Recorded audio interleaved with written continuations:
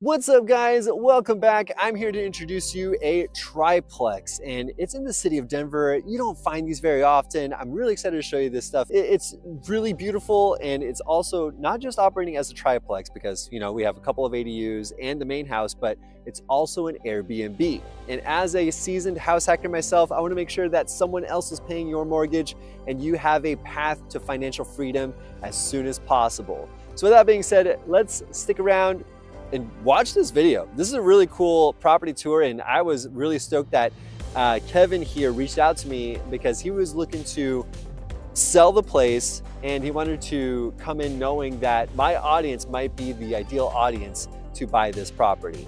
So let's see what's up.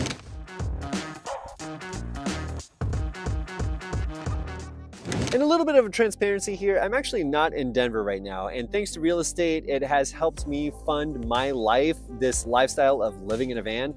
I might be able to show you a video of this. My van is just over here.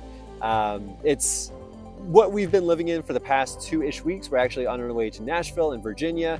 Really excited to tell you guys that journey, but nonetheless, I want to make sure that that real estate is funding the lifestyle that you want, and that's why I wanted to bring that up. So this is why I make this channel. I want to build wealth for you and your family, and there's no better way, in my opinion, than real estate. So first, let's get the bird's eye view. We're actually in the city of Denver, not too far away from the I-70. You are just merely a couple blocks away from the 70, where you can get to downtown Denver and the mountains, all within a couple minutes drive. Full disclosure here, the seller actually does not want to make this address public. He wants to keep it under wraps until he finds a serious buyer. With all that being said, maybe the serious buyer is here watching this video right now. So let me know what you think. If you're very interested, make sure you hit me up. All my contact information is in the description below with the text, call me, email me, whatever it might be if you're interested in this property.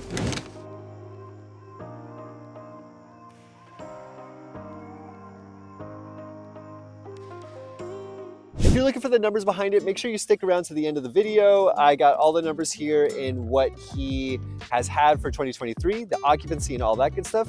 So make sure you keep locked in all the way to the end of the video. And like I said, if you're interested, hit me up. So this triplex was a single family home, but it was zoned for an ADU, and the seller completely capitalized on that.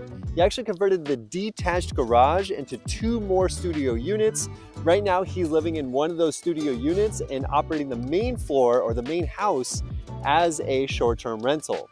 And he's operating the other studio, the other half, as his current office situation, but that's up for you to decide if you want to take advantage of the potential revenue with that second studio. The main house is a 2-bed, 2-bath, spacious living room, a kitchen, all that good stuff for like a typical house.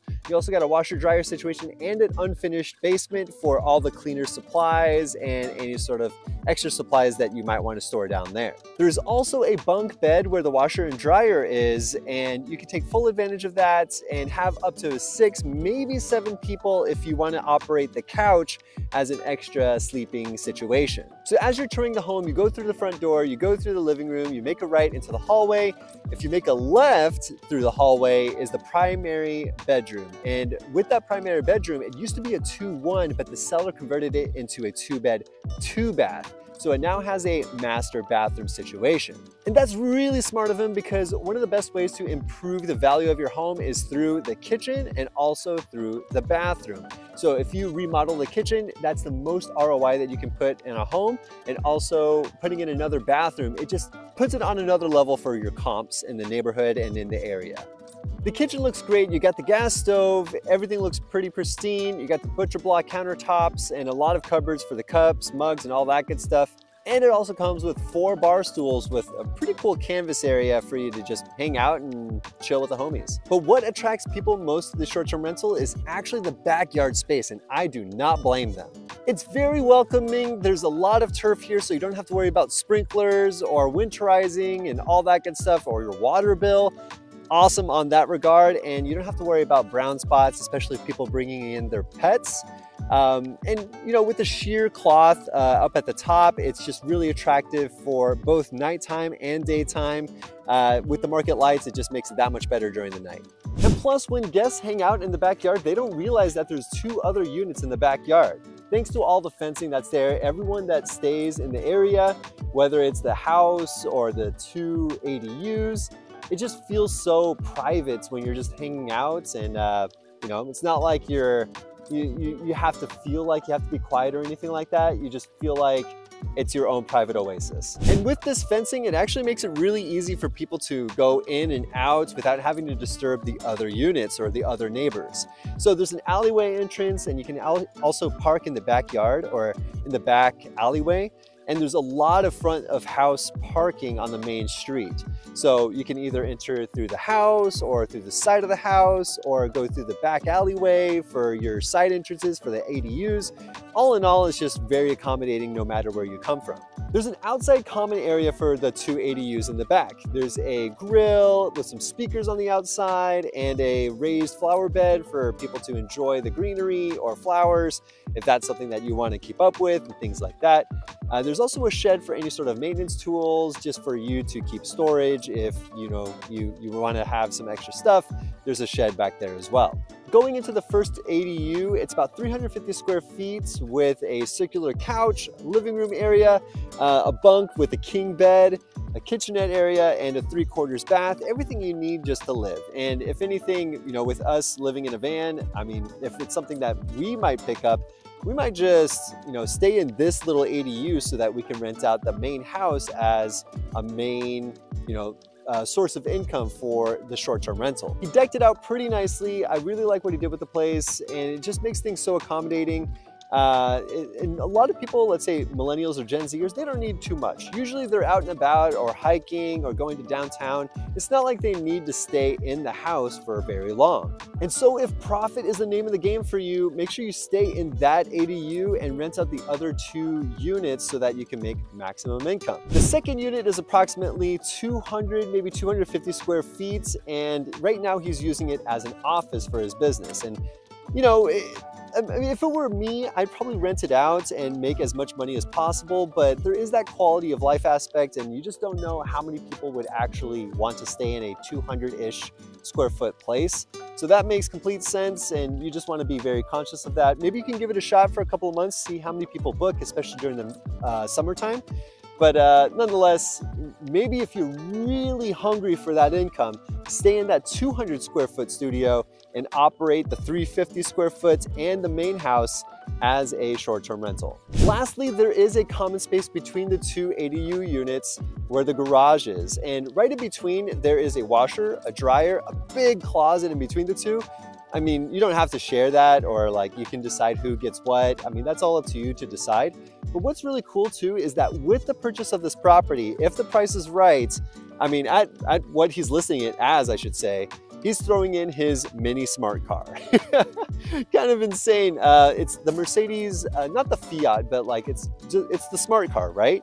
So with all that, he's putting it all together, and it also comes with a garage. So there is a garage in that common space for someone to park in there and just go right to their unit. So if it were me, I'd probably leave the car there and rent it out into, let's say, Turo, where that's like a car rental app, and make even more money on the property. So that all makes sense to me. And if it's for the really big hustlers out there, I'd say look at that perspective and use that strategy going forward.